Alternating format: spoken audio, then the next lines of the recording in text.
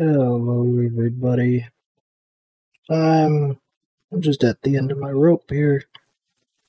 I've been trying to compile the latest changes to UE5 main for, I don't know, a week or two. I'm not good at time and day.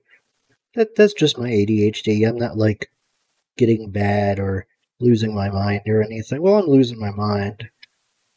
But yeah, any testing that I want to do with the 6700 XT is it's just gonna have to wait, because I can't test something that isn't compilable and hasn't changed due to this.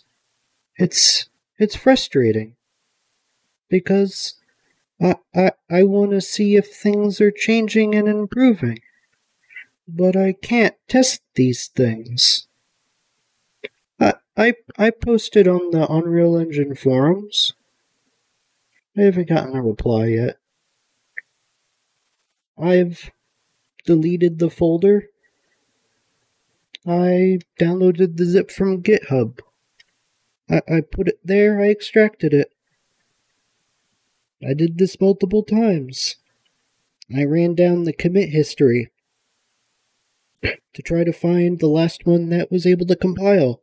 I did, and then I went one after that, and it doesn't work. So, I did a lot of compiling, a lot of bullshit with Git, and I'm just gonna wait. Just gonna wait. Not gonna let it get to me. It's gonna be fine. Everything's gonna be fine.